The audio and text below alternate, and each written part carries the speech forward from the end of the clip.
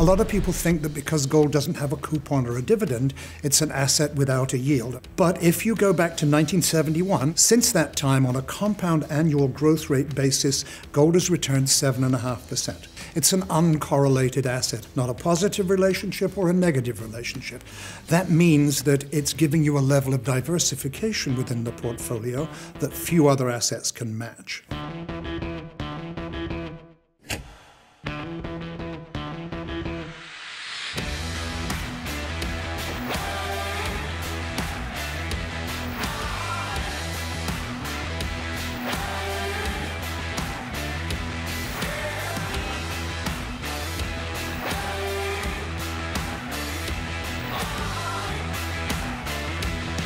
I'm George Milling-Stanley, Head of Gold Strategy at State Street Global Advisors. If you can, cast your mind back to the summer of 1972, and if it helps you to picture this, I had an afro at the time. A lot of things have changed since then.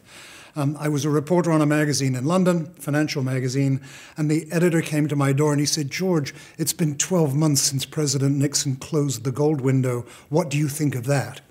And I looked up at him and said, "I haven't the faintest idea what you're talking about. I don't know what that means." He said, "Good, because I don't understand it either. I just read it somewhere. But if you and I don't understand it, that means our readers don't understand it either. Go find out about the gold market and write me a story." And here we are 47 years later, still chasing the same story. I've been involved in gold in a lot of different ways since then. I spent 10 years with the Financial Times writing about the gold mining industry, worked for a gold mining company running something that we called Gold Market Intelligence. Then I moved to this country to trade gold at Shearson, which gradually became Lehman Brothers. They closed down their physical commodity operations in the mid-1990s. I went to work for something called the World Gold Council, which is a promotional organization financed by the gold mining company, so back to that area, if you like. And most of what I was doing there was advising central banks on how they manage the whole reserve portfolio, but with particular reference to the role gold can or should play in the management of reserves. And then after 15 years there, I set up my own little consultancy and thought I was gradually going to wind down until I was working 3 days a week and then 2 days a week and then suddenly no days a week. But State Street at the time was my biggest client, and they said, "We'd like you to come on board, set up a team around the world and transfer your knowledge to them and work yourself out of a job in the next 5 to 10 years.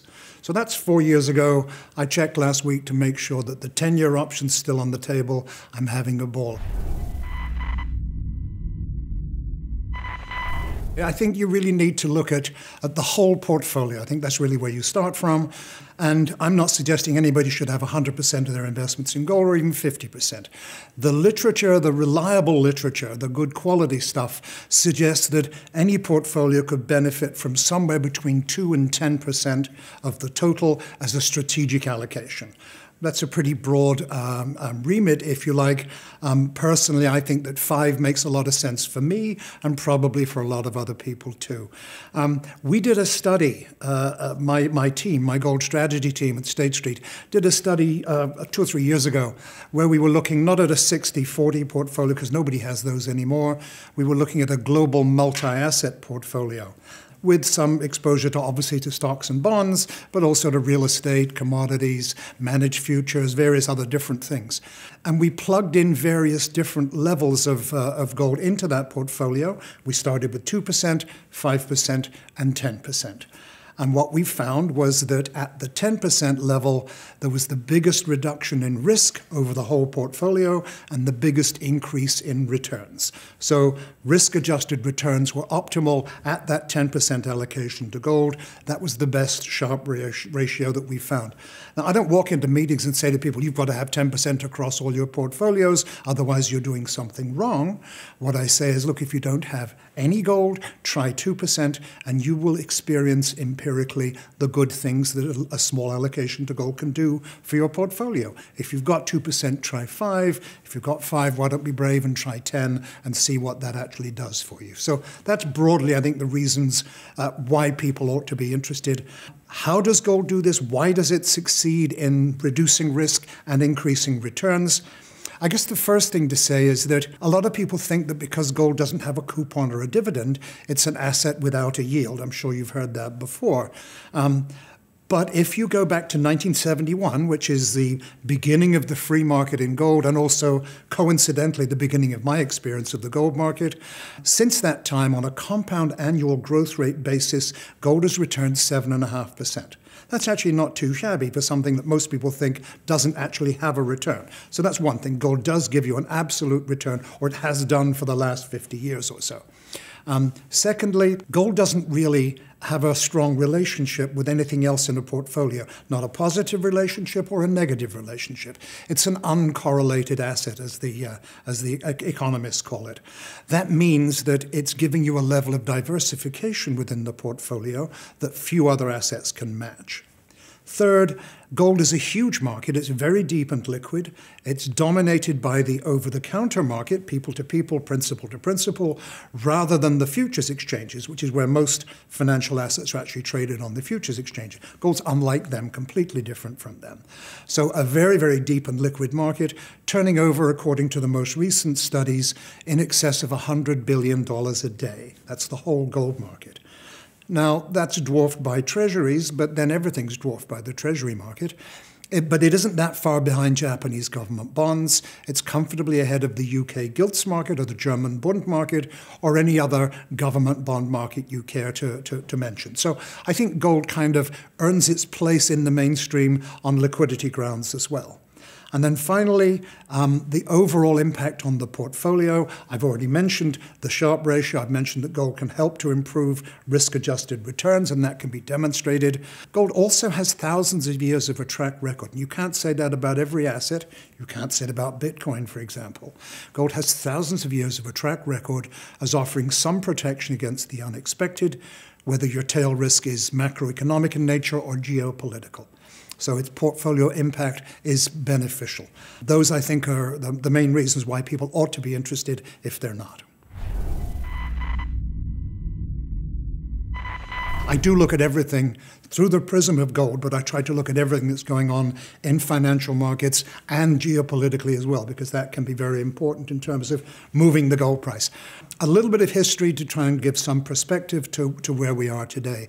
If you go back to 2001, the gold price was at $250 an ounce. It had been there for several years with no great pressures to the upside or downside. It seemed, given all the circumstances, that was a pretty good equilibrium level for the gold price back in 2001.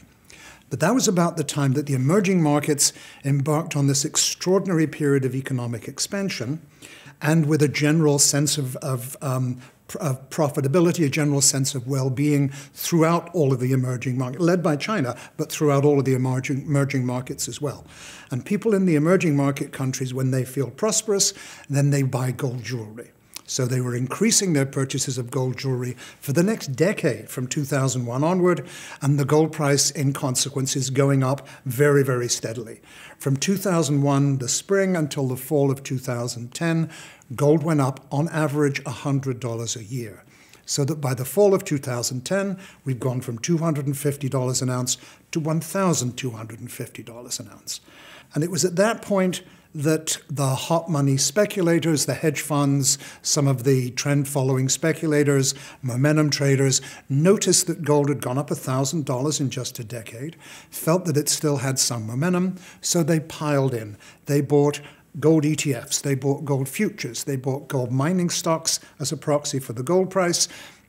They even, in some cases, were buying physical gold. And they took this market that's gone up very steadily based on sound fundamentals for a decade. It's gone up $100 a year on average, and they drove the price up $500 in just 9 months.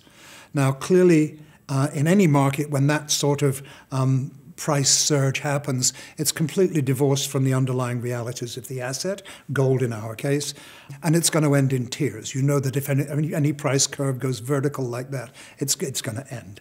There were a lot of people who had a declared target of $2,000 an ounce. It's always kind of interesting to think of a new big figure in a market. Some people were saying $5,000 an ounce, and I think there were some other people even suggesting as much as $10,000. I was being very quiet on the subject at this point because I was starting to get worried. The faster we went up and the further we went up, the more I was starting to get anxious as to when all this was going to end. In fact, gold finished just shy of the $2,000 mark. It topped out at $1,895 an ounce. And that's when the early adopters of this speculative run started to take their profits. It took the hot money another year and a half to make its final exit. I would date that final exit at the spring of 2013. And lo and behold, I think these were people who were still hoping for a last surge in the price to get through the $2,000 figure, and they're probably people who paid more than $1,800 to get in, desperately looking for some profit out of the thing. But they gave up the ghost. By the spring of 2013, the hot money is gone to play in other areas of the markets. And lo and behold, gold's back at $1,250 an ounce. So in the almost 6 years since that point, we've oscillated relatively narrowly around that $1,250 an ounce level. So I would suggest that the evidence points to that being the new equilibrium level. So an equilibrium level 5 times where we were at the beginning of this century. That's actually, again, that's not bad growth if you discount some of the speculative froth that got into the market in 2011. So we've been trading between about 1,150 on the bottom, 1,350 at the top, and moving from the bottom to the top and back to the bottom and so on, just basically range trading within that $200 barrier. There have been occasional moves outside of those parameters, but they weren't sustained, so I'm going to regard them as outliers and ignore them if you'll let me. So trading range 1,150 to 1,350. We examined the downside very thoroughly last year. We got down to 1,166. I think that was a very thorough examination of support, and the support held up very solidly indeed, in spite of a lot of pressures on the gold price. So I'm guessing that we've already had one attempt this year at the 1,350 resistance area. I'm expecting to have more attempts at that, and at some point I think that we're going to break through and we'll break out to the upside. That certainly is the way that the markets are looking at the moment, with gold solidly in the top half of my trading range above 1,250. We're currently around about the $1,300 level. I think we examined the downside last year for 2 main reasons. The US equity market was incredibly strong, and the dollar was incredibly strong, and those were both putting downward pressure on the gold price for much of last year. But I think the equity markets were strong in the aftermath of the Trump tax cuts, and I think that there's no way that those are going to be repeated in 2019. So I'm looking for a lot more volatility in the equity market with potentially a bias toward the downside. And similarly with the dollar was supported by 4 successive rate increases last year. And Jerome Powell, head of the FOMC, has made it clear that the dollar is not going to get the support of multiple rate hikes in 2019. So I'm expecting the dollar to be a lot more volatile and potentially to have some downside bias as well. So I think 2 major headwinds for the gold price have been removed, which is going to allow the gold price to appreciate, in my view. And range trading markets do this. They'll test the downside, they'll test the upside. I'm expecting further examination of the upside. And while I say this, I'm looking for modest gains to get into trying to attack that overhead resistance. But I'm acutely conscious of the fact that the hot money is not involved in gold at this point. In fact, the hot money has only just covered the short selling that they had been doing for most of last year. And it is always possible that the hot money is going to get interested in gold again. If you think about it, the speculators made out like bandits in 2011, into 12, and they're looking to do the same again at the first sign that gold is building some momentum of the similar kind to what it did in 2010. Now, I'm not going to promise that when the speculators come back in, they'll drive the price up $500 in 9 months again, but that is a real-world example of the power that the speculators can have over the gold market in the short term.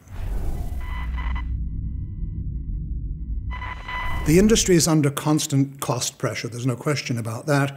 If you go back a few years when crude oil was at $130 a barrel, the industry was under very serious pressure because energy amounts for more than half of the total costs of any mining operation, and gold is just the same as any other mining operation for that. The collapse in energy prices that we've experienced over the last few years has certainly helped the gold mining industry back into profitability, but we're starting to see some signs of a resurgence in energy prices again for a whole bunch of different reasons, and I think that that is going to put the industry under cost pressures again. The average cost of producing an ounce of gold from gold mines around the world is somewhere between $1,000 and $1,100, which means that the people at the bottom end of the cost curve, the more efficient producers with the better deposits, are doing fine. They're producing for less than $1,000. They have a reasonable profit margin. But this is a global average, so there's a lot of people who are above that global average in terms of their costs. There's not really much of a cushion there, and these are the people that I think are coming increasingly under pressure. The other thing to say is that the gold mining industry has figured out that the business they're in is not producing gold. The business they're in is producing profits for their shareholders and for their management, and they are looking very, very carefully at the way their production unfolds and the way it develops to be sure that they're not producing a single ounce that doesn't make a profit. So the bigger and smarter producers are saying, we're going to produce less gold and more profits. That, I think, is going to mean that we will see probably very gradual reductions in mine production, not falling off a cliff, but gradual reductions in mine production going forward. So that if the supply is likely to be declining, let's look at the demand side. Since all of the dislocations in financial markets in 2008 and 9 and the gold market dislocations of 2011 to 12, we have seen a resurgence in economic growth in the emerging markets. I know that we get an occasional quarter when there's a downturn, but the general trend over the past 5-6 years or so has been for China to grow at 5, 6, or 7%. We'd give our eye teeth to do that, so would Europe, so would Japan, which is helping to support gold jewelry demand again throughout the emerging world. Not as strong as it was from 2001 to 2010, but nevertheless pretty solid growth every year. And even when we get an economic downturn, gold jewelry demand has been holding very, very steady in China, in India, throughout the emerging world. So that's good support. But increasingly, we're seeing investors emerge in the emerging markets. We're seeing a significant increase in pure investment demand alongside the jewelry demand. And that, I think, is a relatively new term in the equation. That is also, I think, going to be a catalyst for higher prices going forward. When we look at the rest of the world, we look at Europe, North America, we've got two very distinct kinds of investment demand going on there. Safe haven buying. People are concerned macroeconomically. People are concerned geopolitically. I don't think we need to go into all the details of that. There is a level of uncertainty that some people would suggest is actually unprecedented in markets right now.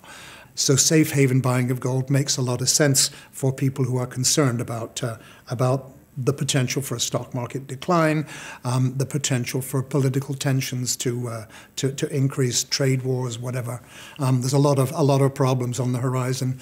And outside of this country, you've got the whole issue of Brexit and Germany coming to terms with the transition from Mrs. Merkel to whatever comes after Mrs. Merkel, which is proving a little difficult for them to absorb. So you've got this solid safe haven buying, which I think is providing good support to gold prices.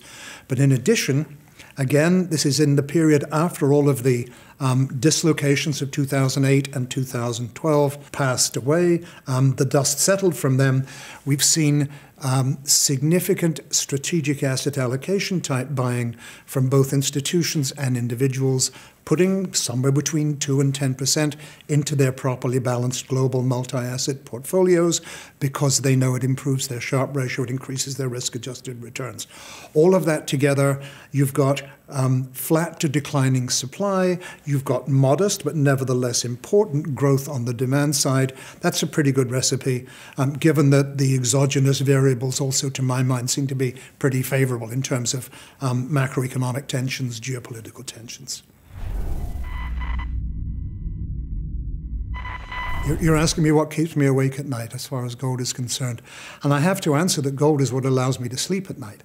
It allows me to push further out on the risk spectrum in my equities into more growth stocks and to be a little more aggressive in terms of higher yield on the bond side, because I know that my portfolio has a pretty solid core that is going to perform and is going to perform even better if and when all those other things turn down. But it's going to perform whether they turn down or not. So gold is what allows me to sleep at night.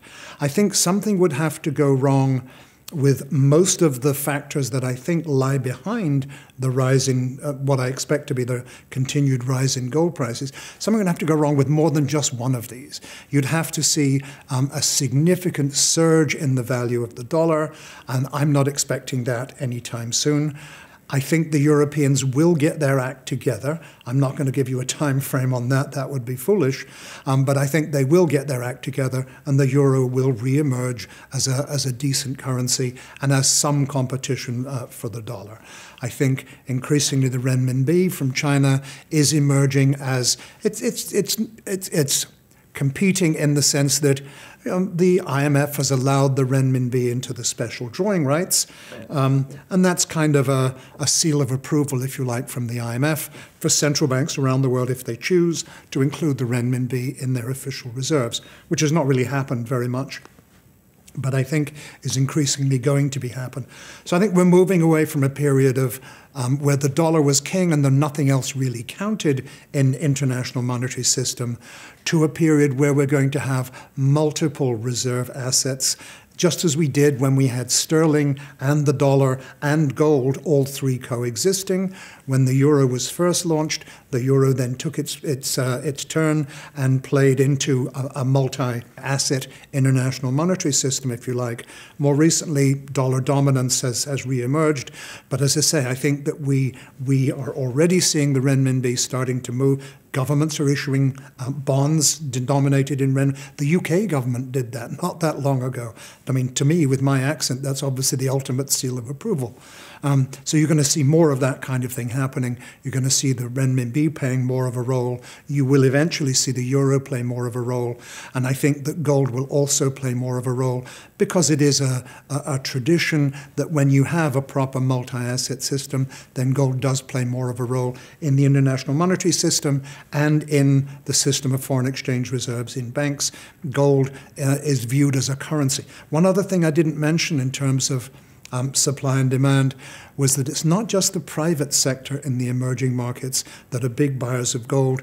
Emerging market central banks have been net buyers now for a decade of the equivalent of about 10% of each year's demand, which is very significant. And last year, they upped their purchases to the largest since that magic date of 1971, the birth of the free market in gold. They bought more gold than at any time since 1971 last year, accounting for about 15% of final demand. And those purchases are continuing this year. So I think we've got very, very solid support as far as that's concerned. India has a problem with government interference in the gold business. They had kind of left the gold business alone for a very long period of time once they freed up the market in the 1990s, but they became very worried a few years back about a significant current account deficit, so they looked at the causes behind outflows of hard currency. Energy was number one because India doesn't have domestic oil supplies, for example. So energy was the biggest single reason for hard currency outflows. That's a necessity. You can't do anything about that. But gold, they determined, was the second biggest reason for currency outflows. And they decided gold was a luxury, so they put all kinds of onerous taxes and tariffs and import duties and all sorts of things on it, which didn't really cut back on gold consumption very much. They just turned it back to the black market. Smuggling picked up again. There were well-established smuggling routes that had been supplying India up until India opened its markets in the 1990s. It was very, very simple to reopen those routes again, so that the outflows of currency continued. They don't seem to have the current account deficit problem that they had before, but governments are notoriously reluctant to give up on anything that is revenue generating, even if the initial reason for imposing these taxes and tariffs is gone. So they are gradually unwinding this structure, but it's taking a long time. It's messing with the statistics. It's messing with the industry as a whole, which is part of the reason why China has overtaken India by far as the largest single consumer. India is still second, so it's still very important. But China, because of its own economic progress and because of government interference in India, has assumed the #1 role.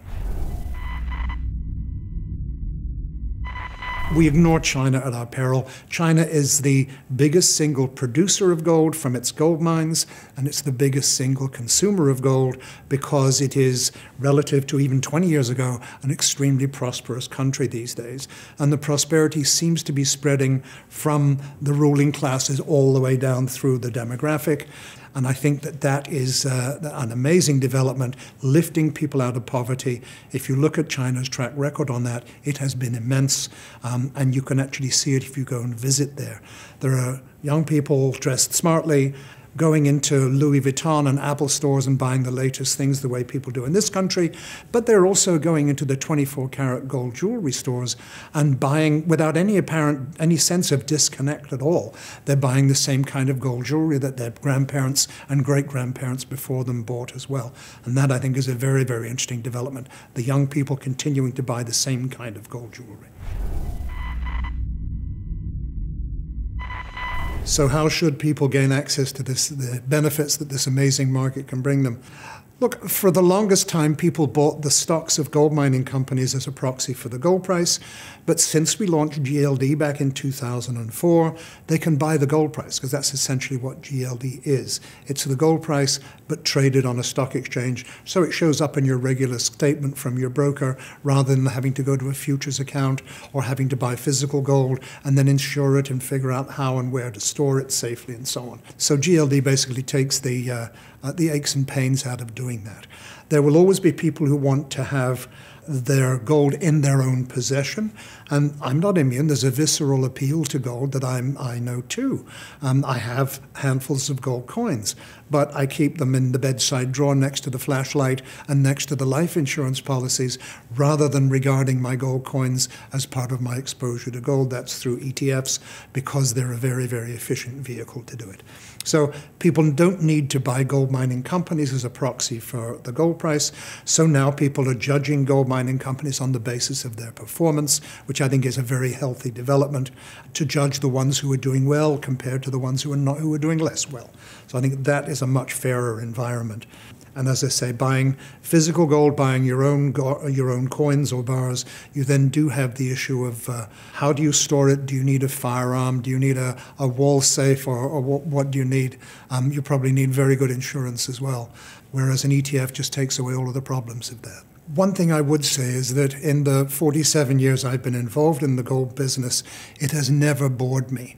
That's partly because I've looked at it from a whole bunch of different perspectives, but the subject in and of itself has been endlessly fascinating. When I started, I was 25 years old, and basically at that point, I think I knew all the answers.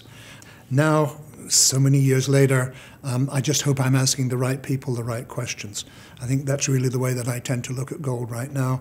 I'm learning an enormous amount every day simply by talking to financial advisors and talking to end investors, talking to other people involved in the business, talking to reporters.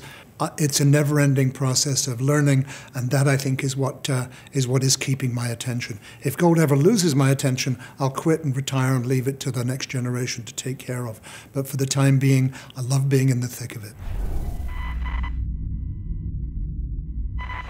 I think probably the most important thing I've said is the four major pillars of the strategic case for gold. One, gold does give you a return. It's small, but it is nevertheless a return, and it is perfectly reasonable to have that. Two, that gold doesn't really correlate with anything else in a typical portfolio, so it's diversification, it's spreading your risk. Three, it's a very deep and liquid market. You can transact in size without moving the price, as many people have discovered. That is, in and of itself, a very great benefit. And finally, the impact on your portfolio. helping to mitigate tail risk, helping to mitigate unexpected events, and improving risk-adjusted returns. Those, I think, would be the 4 takeaways. I know people only ever remember 3 things that you tell them, so I would hope that people would make an effort to remember a 4th, to remember all 4 of those things.